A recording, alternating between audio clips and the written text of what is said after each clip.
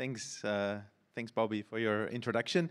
Good afternoon, everybody. So I'm going to talk about replacing copper with linear optics in this talk. So the first thing, just as a very basic fundamental thing that all of you know, but we all need to remember every time we talk about this, is that processors don't work at 10 gigabits even. Processors work at hundreds of megahertz inside or a few gigahertz clock rates. So, and whenever we communicate to the outside, there's always an I/O macro associated with that multiplexes up. So there's always some sort of a parallel to serial conversion going on, call it SerDes. And the amount of multiplexing up is driven by how much complexity, power, processing, real estate you want to expend on the die to do that function versus packaging complexity. How many bumps, what's your bump spacing? How much room do you have to get those signals out of the die? So that's the trade-off that happens on the die level. And then you have a similar trade-off on the transmission medium side in terms of lane density and distance. What do you want to do with that signal? How far do you want to go? And what's the complexity of the transmission scheme? So all of this determines how high you multiplex up. And here are three examples for multiplexing, HBM3, UCIe, and SerDes going to 6, 32, and 200 gig respectively. And you can see all these trade-offs between the bump pitch, I/O density, power consumption, and so on. One very important thing is the distance column. That's how far can you go. And as you can see, the only technology that allows you to go substantial reaches out of the package, across a PCB, or even across a copper cable for 1 meter at 200G, that's high-speed SerDes. That's the only technology that really universally allows you to go out of the package. Now, it's for that reason, high-speed SerDes has become sort of the universal interface. So you use high-speed SerDes anyway because you don't know ahead of time what you're going to connect to that package. So that's why high-speed SerDes are so prevalent inside the chip and are so powerful. And the digital processing has really made them powerful over the last couple generations. So powerful that they can actually directly drive high-speed optics. That's very important. But they can only do that well if you make your optics look like copper to the SerDes, because the SerDes was designed to drive copper. So if you make your optics look like copper to the SerDes, then the SerDes has no problem driving optics, and you extend your reach from 30 centimeters on a PCB or 1 meter twin-X cable, all of a sudden hundreds of meters through fiber. Obviously, you don't have to put those I/O macros directly inside the die, which is becoming an issue as they grow bigger in size. So what people are doing is they put chiplets next to the processor die, where the processor then communicates, say, UCIe or some other wide and parallel die-to-die interface to an interfacing chip. And that converts then to SerDes. But the SerDes block is still the same. The SerDes macro is the same, and that entire solution is roughly the same power. So both of them use high-speed SerDes, and both of them are about the same power. So now, what does it mean to make optics look like copper? So a copper channel is very linear, so no distortions of any nonlinear sorts. You have pulse broadening, you have echoes, reflections, but all of that is linear and can be undone using linear signal processing. So nonlinear distortions come in terms of amplitude distortions, so your eyes in a PAM4 have different openings, or they come in terms of time skews. So your optimal timing point is no longer at one specific point, which is problematic for SerDes to handle in optics. So what you do is you build your linear optics, like shown here. That's a very linear eye that we built. We measured at 106.25 gig. And if you build your optics like that, then any copper SerDes can handle it very well. Now, another very important point when we talk about all these things is networking. So we don't want just point-to-point big fat pipes. do you no good in a real system, in an AI cluster, for example. You want a very high fan out. You want to break out. Every GPU wants to talk to every other GPU. So that's why it's this high radix, high fan out is extremely important. And for that reason, you're much better off with single wavelength interfaces. Because everything you do WDM, you have to first WDM demultiplex, to then fiber shuffle, to then WDM remultiplex to send on to your next node. And that method of demultiplexing, shuffling, and remultiplexing costs you a lot of loss. And that loss costs you power in the laser, because you need to have the laser run hotter to accommodate for that loss. So that's one aspect why single wavelength is the way to go for these high fan-out architectures. Another very important aspect is you need to observe the currency of the data center, the currency of the AI cluster. You need to trade in a currency that's understood by the AI cluster, which is Ethernet, InfiniBand, NVLink, PCIe CXL. That's the currency of clusters. If you do some proprietary anything, then it just doesn't work in a cluster unless you design the entire cluster by yourself. So that's two very important things related to networking in these things. Okay, so now we know that high-speed optics are great because SerDes can directly drive it. So how about these slow optics? There are many talks about building wide and parallel optics.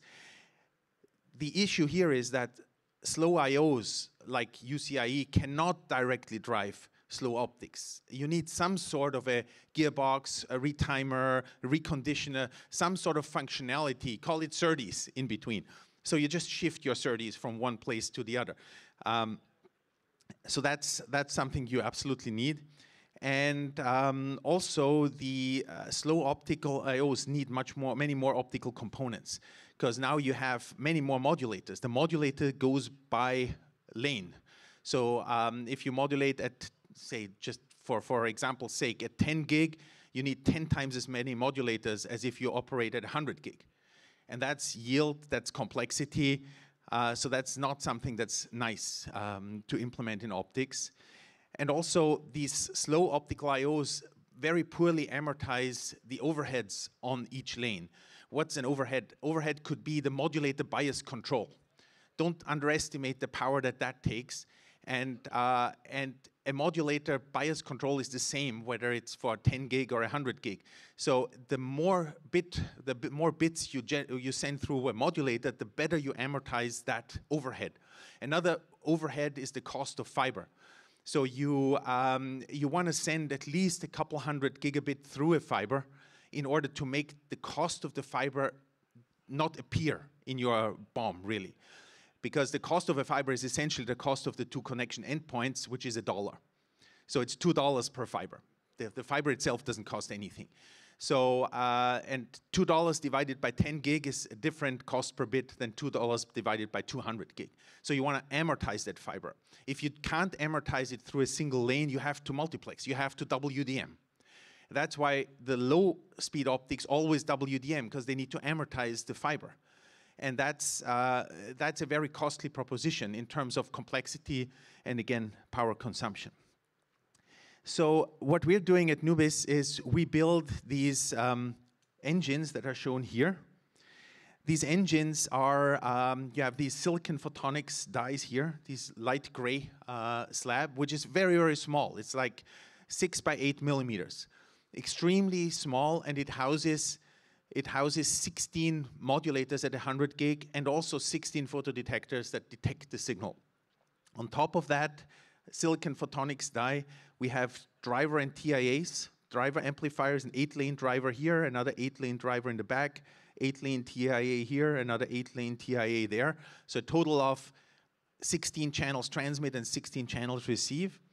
And then we escape the fiber in the third dimension. We go right up using a 2-dimensional fiber array, in this case a 3 by 12 fiber array. So that's 16 fibers for transmit, 16 fibers for receive, and 4 fibers to feed external laser light into the module. By the way, this disaggregation of the laser is a good thing, because you can put the laser in thermally nice places and in serviceable places, which many customers really appreciate. What you can also do is, once you have that three-dimensional escape, you can start tiling your optical chips or modules in a 2D tiled pattern. And that gives you huge amounts of scalability in terms of edge bandwidth density, but also in terms of area density. And the power of that digital SerDes is then that it can drive all the way down here, because it can accommodate quite some loss. And I'll show you some data in a second. And of course, you could also put this array on the bottom of a chip if you wanted to escape down. You don't have to escape through the edge. You can escape through the area in this architecture, no problem. This is how we package these modules. So I have one here.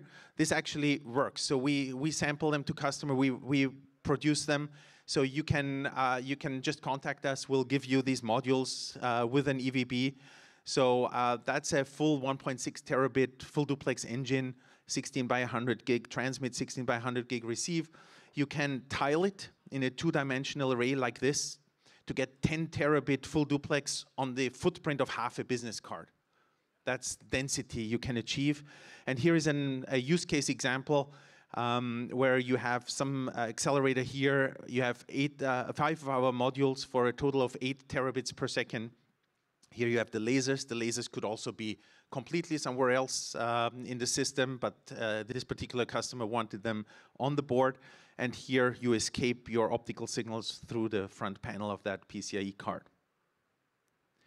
Now, here is just a summary of what's important in those high-density optical I/Os for AI clusters. You want a high density, so terabits per second per millimeter. You want low latency, which in our case we do, because there is just an electrical amplifier that drives a modulator, and on the receive side it's a photodiode that feeds into a TIA. So there is no notion of a clock, no notion of a retiming going on. So you have much less than a nanosecond. In fact, the chip itself just has like 112, I think, 120 picoseconds of delay. You want low power, so less than 6 picojoules per bit, including the laser and control and including everything, and that's what we achieve. You want to go from short distances up to hundreds of meters. In our case, we demonstrate up to 10 kilometers, which for some mobile front haul applications you want, because you can also think of this as being on top of a radio head in a mobile scenario. You want full radix networking that dictates your single wavelength approach, and you want to use the currency of the data center, which gives you the full network capability that you need to interconnect clusters. And just to show you some performance measurements, because this is not just PowerPoint slideware, this is actual hardware that exists, and we'll be happy to give it to you. These are the measured 16 transmit eyes, all running simultaneously at 106.25 gigabits per second Ethernet rate. You see here the extinction ratio at 2 different case temperatures, well above the Ethernet spec. The TDEQ of all 16 channels running simultaneously at 2 different case temperatures, all well below the DR4 spec. You see here the loopback performance of our transmitters speaking to our receivers, getting 10-8 error rates and lower at all across temperatures. Well within the DR4 limit, all linearly driven by medium reach SerDes over 12 dB of loss. So 12 dB from the SerDes to the transmitter and 12 dB from the transmitter to the SerDes in this particular case. You see very short FEC tails, so only 1 T count, maybe sometimes 2 or 3, but that's all because of the linearity we achieve that. And here you see a typical use case, that's how we characterize the system. We have SerDes. We've tested this with many different SerDes from all kinds of companies and from all kinds of classes, like MR, VSR, MR, LR SerDes. And then we have an electrical trace that we vary typically the loss at Nyquist. Then we have our module. We feed it through fiber. It says up to 2 kilometers. You can go a little longer than that too. And then you, and shorter of course as well. And then we have the same loss back to the receive SerDes. And here what we show is the prefec error rate as a function of the electrical trace loss for 2 different SerDes vendors. One is an MR, the other is an LR, and you see that we can comfortably go up to 25 dB of trace loss each way. 25 here and 25 plus 25 here at a 10⁻⁶ error rate, and still have margin to the FEC limit. Here is one example what that looks like. We had that running at OFC the whole week without any glitches, with all channels running. Here is another demonstration we had running at last DesignCon with on PCIe Gen 6 with an alpha wave SerDes, and we went all the way to 10⁻12 error rate. You only see one of the BR traces here, but obviously we had many channels running, and that's what it looks like if you want to order one and get it in your lab. That's what you'll get. Okay, thank you.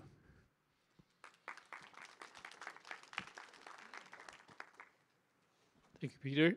If you have questions, please step up to the microphone. Hello, I had a question about.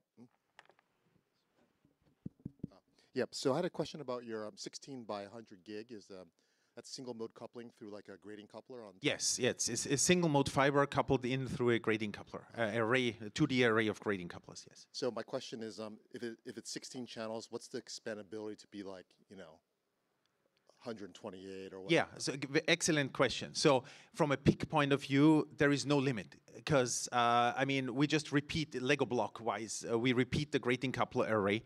The real issue is how big a matrix of fibers can you make? Right. And there are applications where you have 1,000 or more fibers in a two-dimensional array. People use that for wavelength selective switches in long haul WSSs, right? So this technology exists to build 1,000 fiber 2D matrices. So the scalability is enormous, and we haven't even talked about multi-core yet.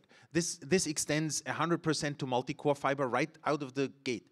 And not just the multi-core fiber that has the 4 cores in one row. It's a true multi-core fiber with hexagonal core patterns. So scalability is enormous here. So the question is, if across thermal, does you get like different yield loss because you have a very large array? So there's another very good thing about this from thermal, because what you have with edge coupling is you have warpage of the PIC. So it's very hard to couple a long linear array into a flat structure, into a PIC. Here we use the area, and the distances are not that great. So thermal, we see no problem, no effects of thermal from the coupling. Cool, thanks. Mm-hmm. Another question? Yeah. I'm not sure whether you are okay to disclose whether you are using an external laser source or built-in laser source. Yeah, no, I mentioned before, happy to disclose. We are using external laser sources, which are coupled in through 4 fibers. So we do a 1/4 split of each laser fiber to 4 modulators, and we use external laser sources, yes. Okay, thank you. Mm-hmm. I have a questions. So when you coupling the lights, from at the top surface, right? Would that blocking your thermal, to reduce the thermals on top? Because I didn't, I see it's a flat top, so I didn't know if you have any heat sinks or anything. Yes. So the heat sink that we have actually goes around. You see it here. If I hold it up like this, so the heat sink goes around the fiber array. So the fiber array itself doesn't dissipate any heat, so it's not critical to cool right here. What you want to cool is those chips here, those 4 chips. So our lid and heat sink attaches right there, and that's where the heat goes out. Any other questions? Thank you, Peter. Thank you.